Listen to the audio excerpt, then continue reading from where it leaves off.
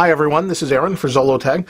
We're going to do an overview of iCloud. iCloud allows you to sync all of your stuff on the cloud and then download it to your device through iCloud.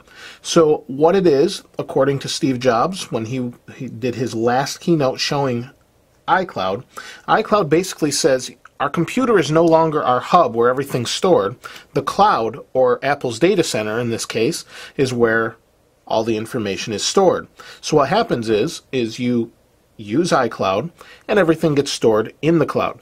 Now music is not stored there. There is a thing coming out called iTunes Match, which will match your music and then let you access it anywhere, and it's about $25 a year, but that's not out to the general public yet.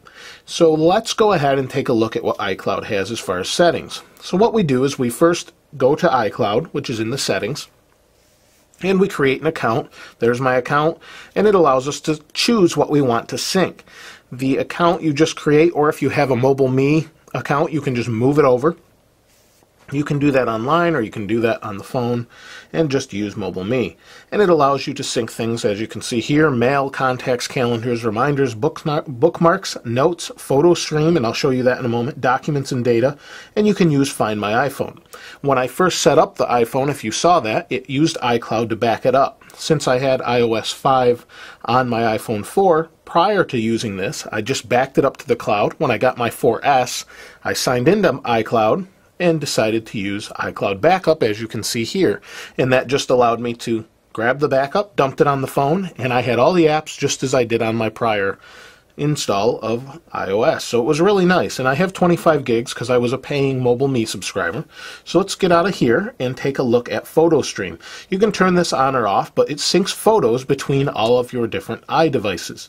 So if you have a Mac and you're using iPhoto, you update iPhoto, and then there's an option in Preferences that allows you to turn on Photo Stream. So let's go ahead and show you an example of this. I'm going to take a picture right now, just a simple picture of my hand. We'll take a couple. You can see it's pretty fast too. I haven't done a phone review, but it's pretty fast. And we use that. And let's go over to the iPad. I'm going to zoom out here. We'll go over to the iPad and open this up. We'll rotate it here. There we go. And we'll go over to Photos, and then we should have our photo stream. You can see here's some photos here, and what will happen, it will take a moment, but they'll just show up down here. We'll see what happens. And we'll see if we have, we'll go from Photos, go back to Photo Stream. Oh, and there you see, those are the photos I just took on my iPhone. They're all right here on my iPad. So let me show you another example. So it does that with photos, which is nice. Let's go into, where'd it go? Pages here. Oh, it's under Productivity. We'll go into Pages, and we will go to Documents. We'll create a new document, and we'll call this Test iCloud. So you can see it says Test iCloud.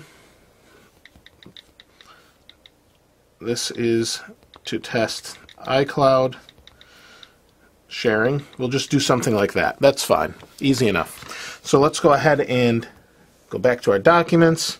We'll close out of this. See, you've got that option. See, all of a sudden it's uploading. You can see the little icon there, and it's uploaded. If I close this and go back over to the iPhone, let me zoom back in.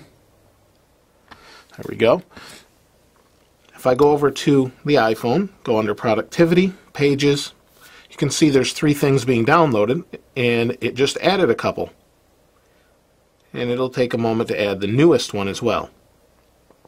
They do sync. It does take a moment. These are some things I created before.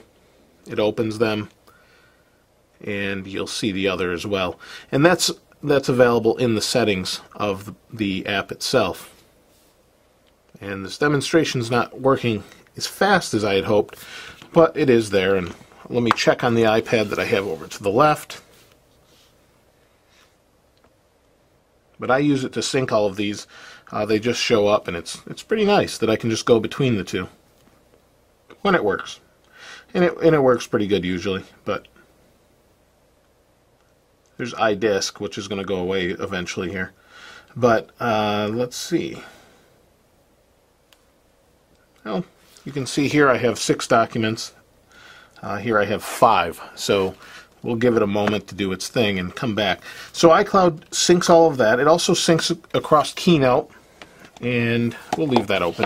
It syncs across Keynote, and that's basically what it does. It just backs everything up. It works really well and saves everything as far as backups. If you're using a backup, it just runs it in the morning. Let me see if I can show you that.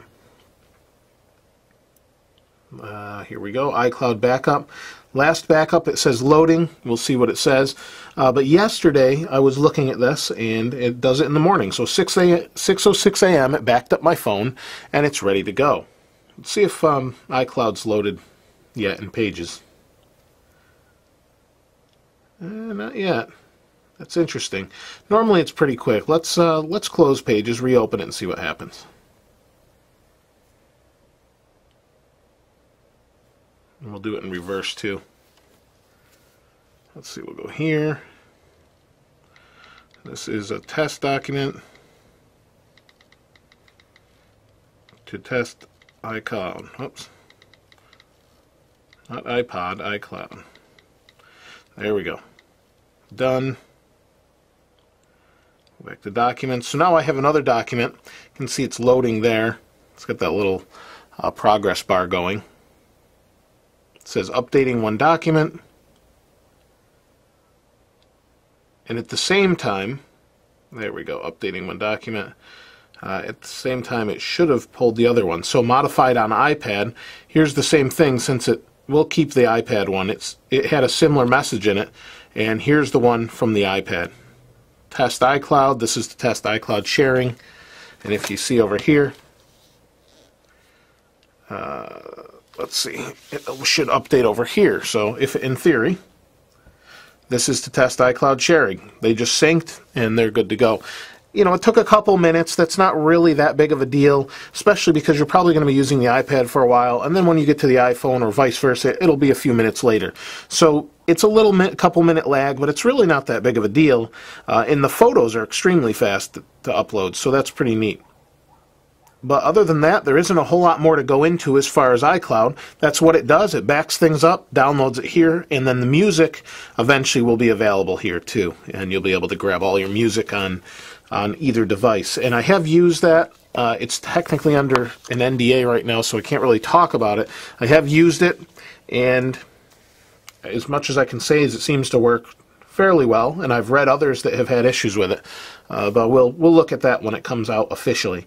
So if you have any questions about iCloud or anything about syncing that you might want to know that I haven't shown you, feel free to comment below, and I'll try and comment back and let you know my take on that or what I find. Thanks for watching, as always. If you haven't subscribed yet to this channel, please do so. Hit subscribe, comment, and give a thumbs up. Thanks for watching. I'll see you next time.